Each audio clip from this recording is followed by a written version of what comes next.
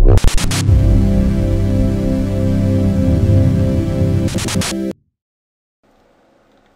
YouTube, I'm Sarandalot, and I just found out something cool about a certain aspect of rendering in cycles, and I thought I'd share, made a quick, relatively simple tutorial, pretty easy to follow along, just to kind of get it out there, because first time I looked I couldn't really find anything that was really short and simple, straight to the point, so what I'm going to do is do a fast little tutorial here about how to create mist, that sort of atmospheric distance effect in cycles, but the easy way, very easy. It's going to take like almost no time at all, so I'm just going to go ahead and start right here. So here what I have is a little scene I've set up with different objects at different distances.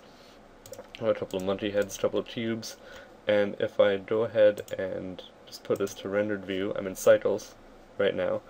It's a simple scene. I have a checkered texture on the floor. These are just plain diffuse textures. So what I'm going to do right now is go over to my render layers and just click the mist under passes here. I'm going to click mist, and what that's going to do is give us a new option over in the world tab over here.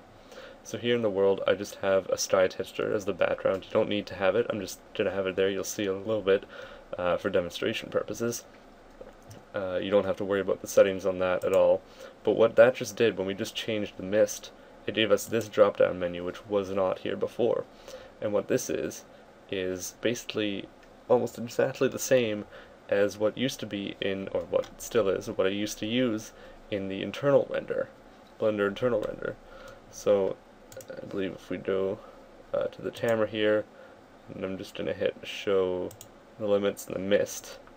So now that I hit the mist here under the camera, I can see exactly where the mist is going to start and where it's going to end.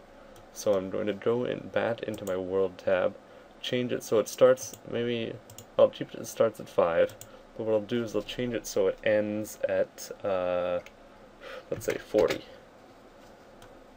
So now the mist is going to end about here. So what's going to happen is that over here there's going to be not a lot of mist, and over here there's going to be a lot. And as the fall off is quadratic, but I'm not going to worry about those settings too much right now. So I've hit 0. Now go into my camera view. I'm just going to save it.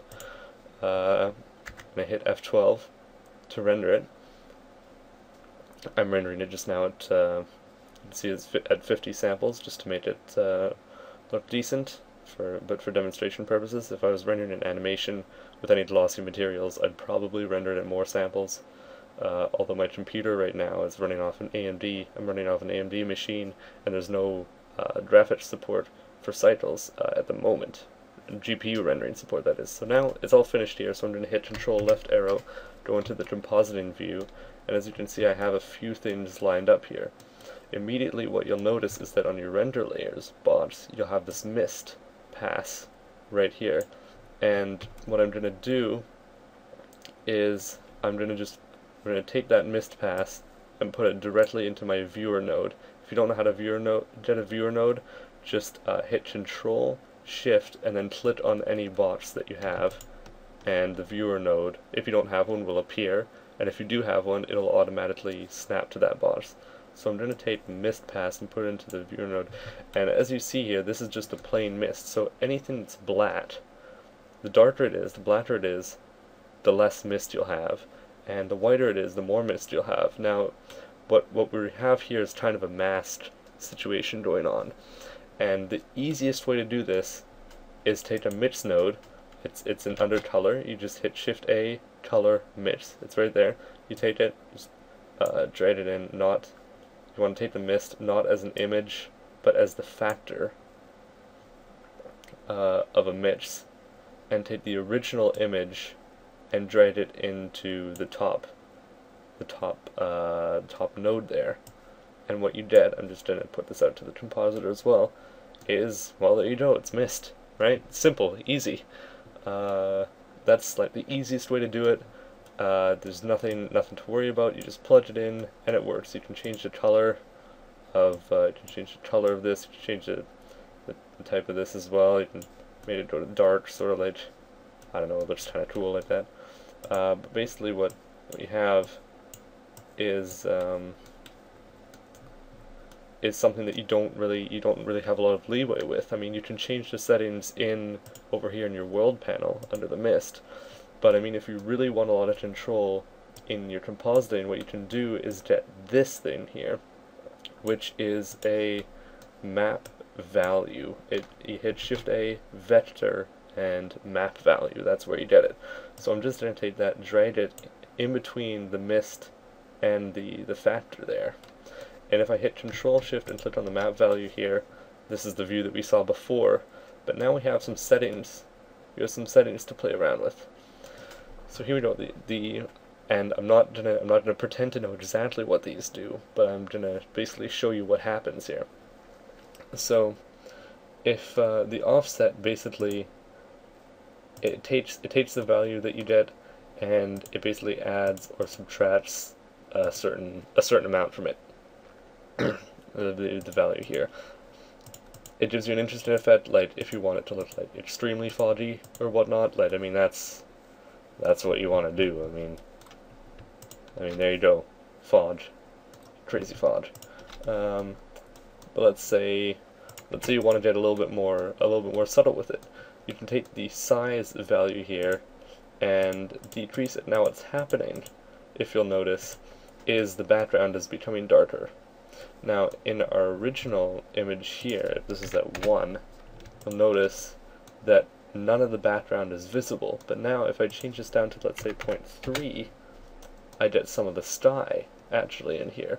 And what I'm going to do just quickly is go back to my original view, switch up the, I just made a quick little change here, so the sun was coming from a different angle, so it'll give a bit more of a better demonstration with the background and how it works. So while this finishes, I'm just going to switch back over to the compositing view here. Let's change this back to 1 so you'll see. And I mean, I don't know much about these values, I've just been messing around with it myself, but you can mess around with it, see what you like. So here's the original image, here's the image with mist, and as you can see, you can't see any of the change in the background, which is kind of nice to be able to see that. So let's see what happens when we put this size value down to 0.3. So we get the mist, we get the atmospheric kind of disturbance going on here, but you still get that kind of gradient in the background across where the sky texture is, and which, in my opinion, is a really nice kind of effect. So you can mix these effects to get just the kind of thing that you want. I don't know, if you're looking for kind of a sunset, change it maybe more to a little bit more of an orangish yellow kind of color, make it look a lot more warm. The use minimum and use maximum, basically it's pretty intuitive, you can mess around with it yourself, but I'm just going to give you a quick little view. If let's say the size is at 1, if I use the max of offset was on, sorry about that, there we go, size is at 1. If I use the max of, let's say, 0.5, there's going to be no value greater than 0.5, so it's sort of like you changing the size, changing the offset a little bit, kind of, except it cuts it off as soon as the value of the this thing gets to 0.5, it cuts it off, and nothing gets higher than that.